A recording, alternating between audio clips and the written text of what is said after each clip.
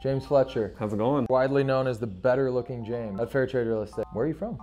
Born in Tallahassee, raised in Panama City Beach, and then I was there until I was 17. When you were a kid, tell me about yourself. What do you want to be when you grow up? From a very young age, I actually wanted to be in film. I wanted to be in the film industry, which is kind of how I ended up out here. I always grew up watching shows with my mom, movies. I mean, we'd go to movies all the time. So she was a nurse, and she'd come home, she'd be tired, she'd be exhausted. Our time together was just like her kind of decompressing, spending time with me, watching a movie, watching TV, going to movies, and that kind of stuff. So that kind of inspired me to want to be in film, I think. So cool, you can be whatever you want to be whoever you want to be on television, in movies. You can do all these things. You don't have to pick just one. You could be a doctor, you could be a lawyer, you could be a sleuth, you can do all these different things in film. You can still play make-believe as an adult. Exactly. I was gonna ask you what your favorite movie was when you were a kid. Lion King. Lion King, hands down. I wore out the VHS. My mom had to rebuy the VHS when I was a kid, so I could keep watching it. Yeah, you're not a true fan unless you had 2 copies.